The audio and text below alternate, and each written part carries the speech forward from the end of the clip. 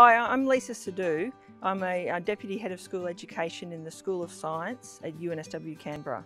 Leesa's demeanour and personality is extremely approachable, which complements her openness and willingness to support and assist her students. Throughout fundamentals of data analysis, Leesa provided ongoing support during class hours, not only on an academic level, but also on a personal level, which she ensured that her students' mental health and wellness were sound and in check. I think the single most important requirement of good teaching is caring about students, actually. Basically, if students know that I care about them, then that really goes a long way in getting them on side. And I think if I can get them on side, then I can kind of bring them on the learning journey with me.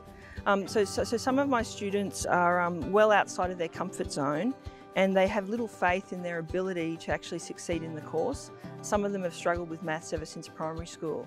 And so for these students, what I really want them to do is I want to get them to the stage where they actually believe in themselves and they trust in their ability to actually understand the concepts, even though it's something that doesn't come naturally to them.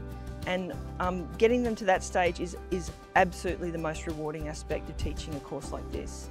And basically to know that my support has made a difference to the life of at least one student, that means so much to me, and it really makes all of the hard work worthwhile.